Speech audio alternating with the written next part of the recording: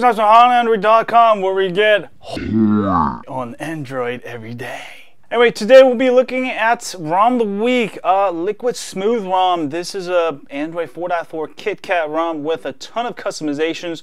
One of my favorite ROMs, and it is available for many different Android devices, including the Note 2, Note 3, S3, S4, S5, even OnePlus One, Xperia Z, Z1, Z2. You know, there's a ton of supported devices that you can install this ROM on. But let me go ahead and show you what this ROM is all about. Let's go ahead and take a look, baby. Let's go do this, baby. Alright, folks, so let me go ahead and show you some of the devices that LiquidSmooth supports that I have personally tested. So I've got LiquidSmooth running on my OnePlus One. Also, I've got running on my HTC One M8. It is also available for the M7, all the variants of the HTC One. Also, the Galaxy S3. For all the Qualcomm-based Galaxy S3, it is available. Also, for the Galaxy S4, it is also available. Very nice stuff. And also, all the Nexus devices, including the Nexus 5, which I've got here, which is running the LiquidSmooth ROM. And check out these buttons. You got this is actually, it comes with two launchers. It actually comes with its own LiquidSmooth launcher, which I really like. It's got the Android L preview. If you got a phone that does not have hardware buttons, also you can go ahead and enable soft buttons even if you do have hardware buttons. Also, for all the variants of Galaxy Nexus, again, it is also available for Nexus 4, Nexus 5, Nexus 7, Nexus 10. Also the Note 2. Oh yeah. And of course the Galaxy S5. The Galaxy S5 version does not have NFC working, but everything else is working. So pretty good deal here. And also the Galaxy Note 3. So let me go ahead and just grab one of these and show you. Before I begin, for Samsung users, you can lose all of your, features, TouchWiz feature, all those magical features you're going to lose. This isn't a ROM for those of you who use a lot of the TouchWiz features. This is a ROM for those of you who want to run pure Android, but with a ton of great customizations. Now, LiquidSmooth ROM is running on the latest Android 4.4.4. You can add cool stuff like I've got my Pi controls here, and I've got my app circle bar, which I can quickly launch and kill apps, which is really cool.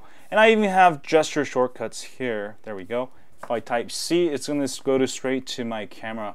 All of this you can customize, and I'll show you. Let me go ahead and show you. For those of you who are new to this type of ROMs, for those of you who've been watching my ROM videos, you probably know exactly what I'm talking about. So you can go ahead and skip all this, just install it. It's a great ROM.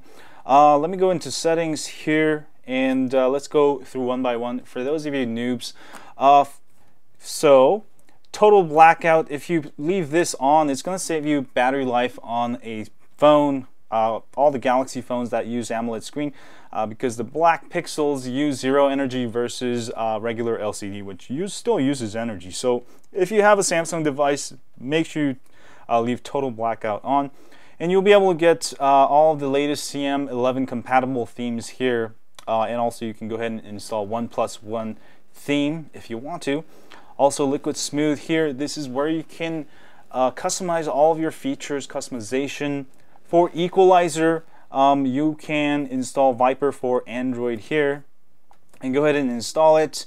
Make sure you reboot. And this is probably one of the best Equalizer out there. I do have a full tutorial guide on how to set that up, so check that out. Also, interface, you'll be able to change your custom density. Just move the line here and set your custom density, which is great. Also, clock widget, weather panel, you can go ahead and use Yahoo Weather widget or open weather map and set your zip code or cities. All those options there. Calendar events, if you want to have your calendar showing up along with the weather, make sure you enable that. Also, power menu, you can go ahead and add screenshots and a ton of more options like Pi controls if you want to. If you want to enable it, disable it, you can do all that nice stuff here.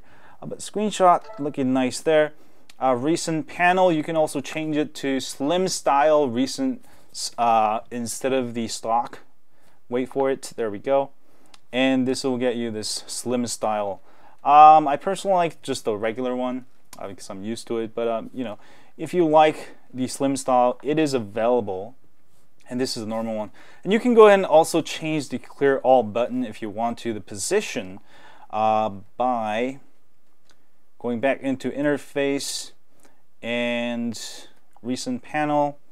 You can go ahead and change that to top right if you want to, or top down, wherever you want to.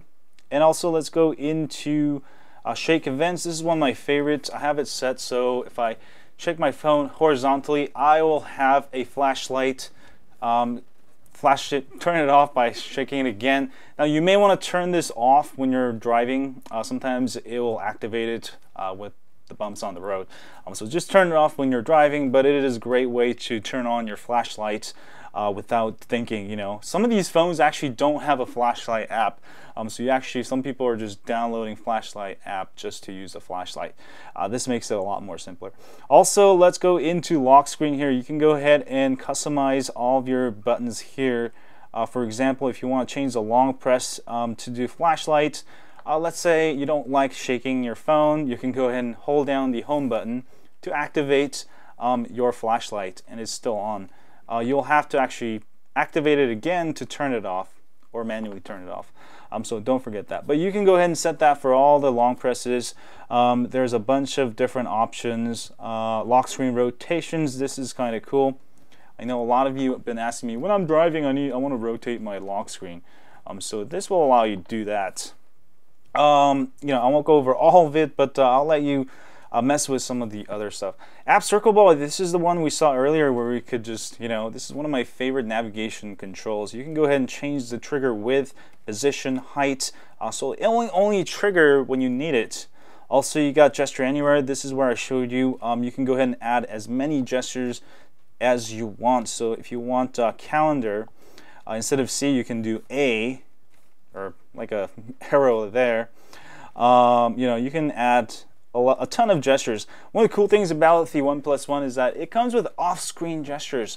It's not as cool as that, but you can still do on-screen gestures, which is really nice. That will launch the calendar. And this one I didn't sign in to Google, so it won't let me do it. You can also press the X to get rid of it. Change the width also on this one, so it'll only trigger when you want to. Also, Slim Pi controls and Paranoid Android Pi controls. There's two different type of Pi controls. You can go ahead and set it to you know, all your shortcuts. This is a great way to use your phone with one hand, especially on a bigger phone like this, and not have to go down here to press the buttons. So another way to add more navigation. Also, if you want those soft buttons, if you have a hardware key, go ahead and enable navigation bar. Also, you can go ahead and add up to 5 different more buttons, or up to 5 buttons. And you can see I've got menu, and you can also get rid of it. Very easy to customize your buttons. You can change all these. You don't even need home button. You can actually use these as something else. Let's say, you know, you already have hardware buttons, then you can go ahead and put like your custom apps. You know, how cool is that, right? And that's extra 5 stuff you can do. And you can also change it. So you can also change the long press value of it there. I forget how to do it, but there's a way to do it. I'll let you figure that out. Also, ring targets. If you do have soft buttons enabled, you'll be able to make use of your ring targets. You can also add a ton of stuff here.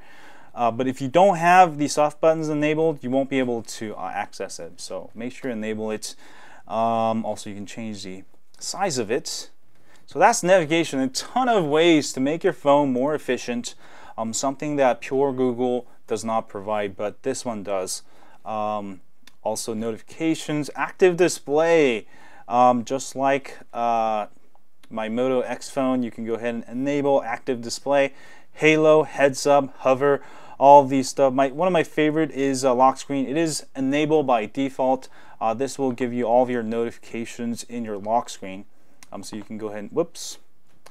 You can go ahead and, there we go. Look at your notification there.